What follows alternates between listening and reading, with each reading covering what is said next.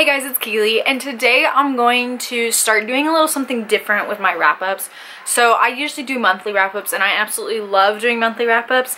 I think it's a good way to just like finish the month and then just talk about everything that happened in the month.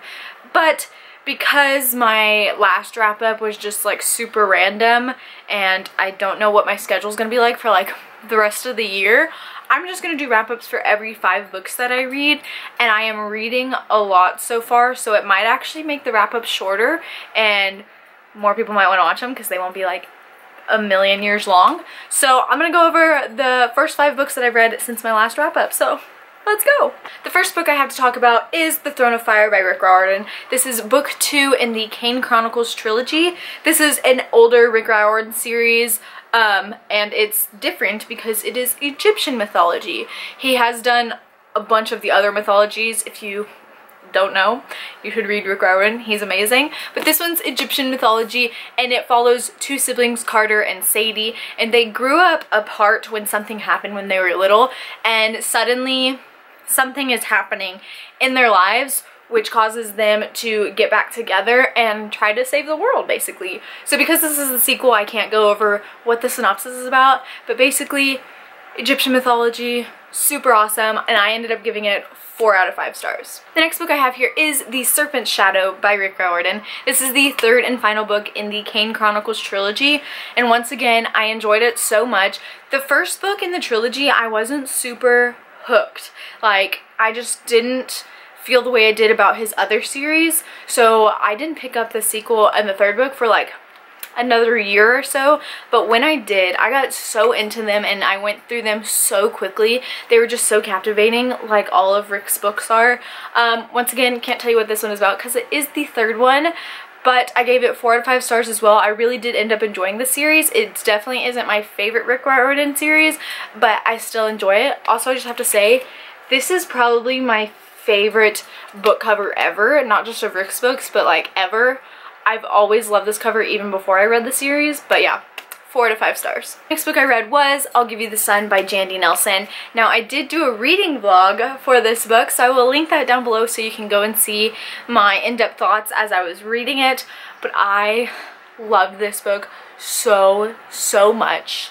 This follows twins, Jude and Noah, and their chapters are from different years. So Noah's chapters are from when they were 13 and Jude's chapters are from when they were 16, and something in between those years happened to where they don't talk, they're not friends, they don't like each other, and we're trying to see what happened and just put the pieces back together. So I did not like 13-year-old Jude at all. I didn't start liking Jude until the end when the story started coming together and I kind of like saw everything from every point of view, but I loved Noah the entire way.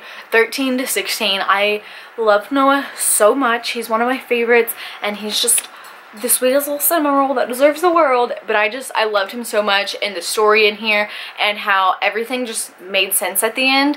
I really want a companion novel for Noah in this series or in this book because I just love Noah so much, but I gave it 5 out of 5 stars. I cried and I loved it. The next book I read was Love, Life, and the List by Casey West. This follows a girl named Abby who is in this friend group. There are 4 of them in the friend group, but 2 of them are leaving the country for the summer, so she gets to spend the summer with her absolute best friend of the group, Cooper, who she loves. And she confessed her feelings to him last year and he just kind of blew it off like she was joking about it, and she was like, oh yeah, I was totally joking. Did you really think I actually liked you?